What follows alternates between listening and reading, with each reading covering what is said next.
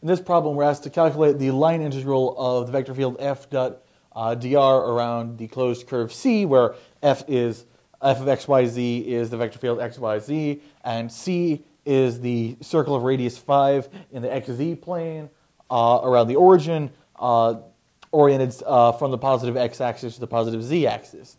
And we're going to do this by choosing an oriented closed compact piecewise regular surface with boundary M, whose boundary M is the same as C. Then we're going to calculate the flux of the curl of F through M, and then we're going to use Stokes' theorem to say that this quantity is the same as this quantity. So first we need to pick our M. Because this is a circle, obviously the M we want to pick is going to be the disk in the xz plane of radius 5 around the origin.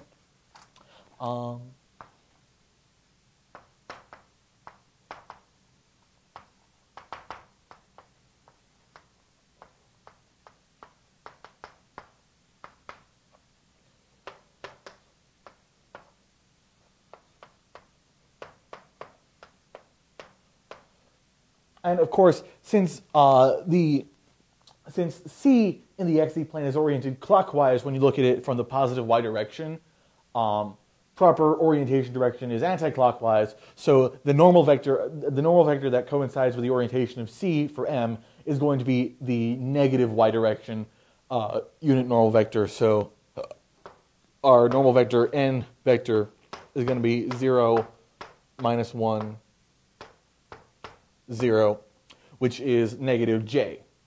Of course, we could go on by defining a parameterization for M itself. This would probably be something of the form like R of u v equals u cos v 0 u sine v, since it's in the xz plane, I multiply 5.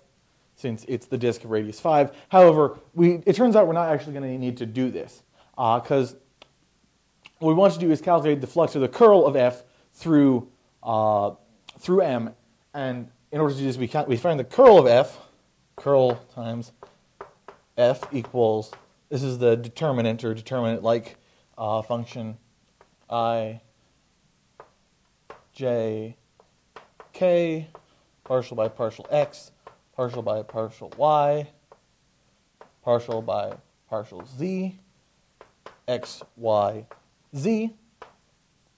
And if we look at this, the minors that are multiplied by each of the vectors in this determinant expression, for example, this minor, this is partial z by partial y minus partial y by partial z. Both of these are going to be 0, since z and y don't depend on each other, and x doesn't depend on z or y, and z and y don't depend on x. So all these partial derivatives are going to be 0, because in the evaluation of the determinant, the only multiplications between elements next to each other that don't happen are the ones where they're right above, where they're in the same row or column. So this is equal to 0 vector, and thus no matter how we set up our parameterization of M, and no matter what the preimage of it within the domain of the domain R squared of the parameterization, the flux integral of the curl of F is always going to be 0. So write this.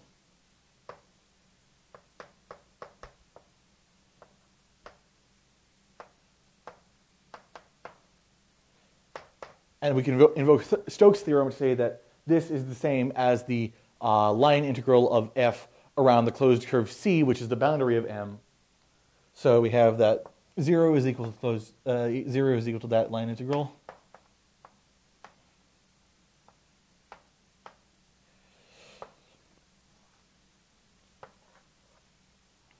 And so our final answer is 0.